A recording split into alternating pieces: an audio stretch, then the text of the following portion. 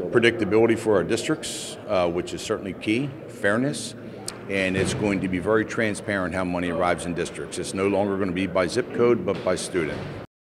When we hear of government commissions, we hear roadblock, we hear going nowhere, we hear it's a stopping tool, not this commission. 15 members, the administration, changes in administrations, Democratic central control of this commission. We all worked together. It was very transparent, it was very productive, very educational, and the fact that we allowed so much public comment and so much feedback, it kept all of our members home, kept them focused on the end goal, and that is a fair funding report.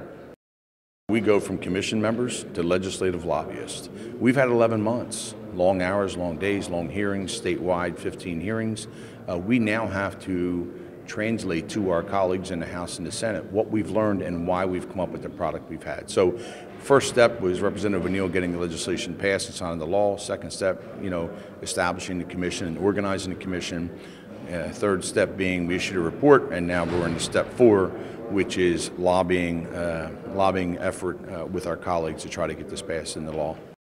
We often hear that they're just passing budgets on guesses, whether it's the governor's budget address, whoever the governor is.